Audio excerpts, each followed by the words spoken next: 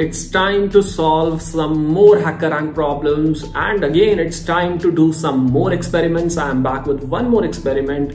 So for the upcoming few videos, what I'm going to try is I'm going to have interactive mode and lab mode. In interactive mode, I'll be talking to you, and in the lab mode, we'll be focusing purely on coding.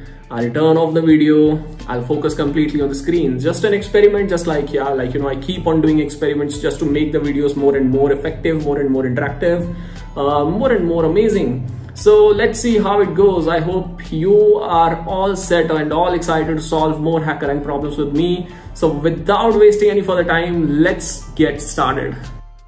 So the next problem which we're trying to solve is the swap case problem. In this, so we can read the statement: you are given a string and your task is to swap cases. In other words, convert all lowercase letters to uppercase letters and vice versa.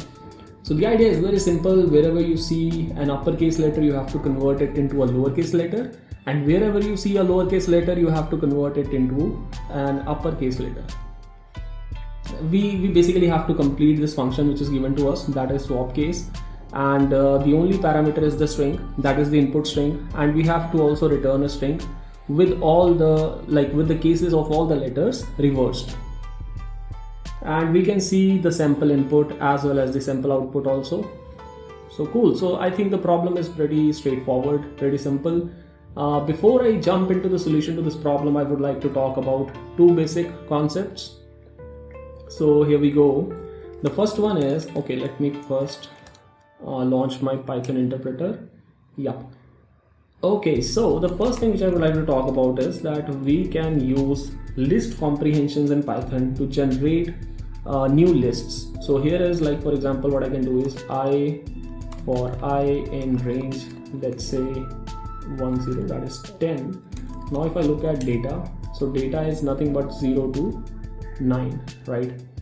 And okay, so this is one more thing which is important to be discussed here, that this data is numeric. Now there is one method of lists which I would like to discuss. So given an empty string, what I can do is I can join a list of, let's say, characters or strings. So for example, this is a list of characters. I can join it to an empty string using the join method. Now these two concepts I really want you to keep in your mind as we solve the problem of swap case. Okay, actually, given that it's a good opportunity, what I can show you is, so I can show you some functions also. For example, a dot, it's actually already lower, so let me call upper. It becomes a. Similarly, if I say b dot lower, it becomes b, right? And exactly like that I can do is lower, it gives me a true. So these are the built-in functions which are available, and all these concepts we are going to use in order to solve the problem of swap case, right? Awesome. So here we go. Now return. Now look at the concepts which I'm using here.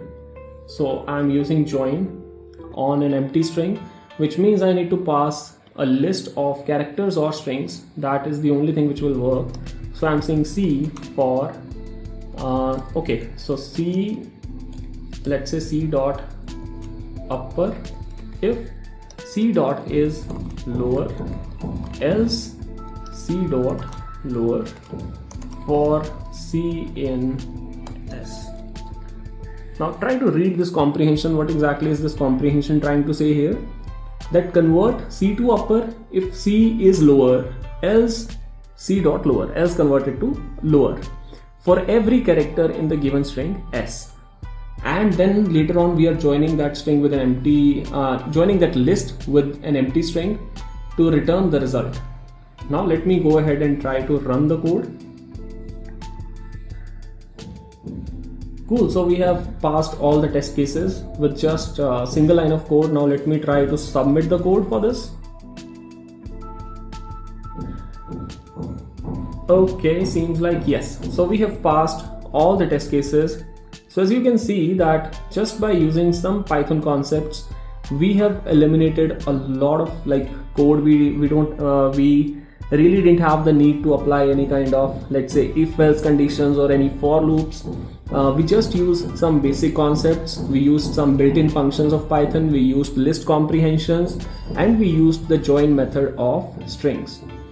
So I think that's it for this video. I hope you enjoyed learning about like these concepts and solving this HackerRank problem.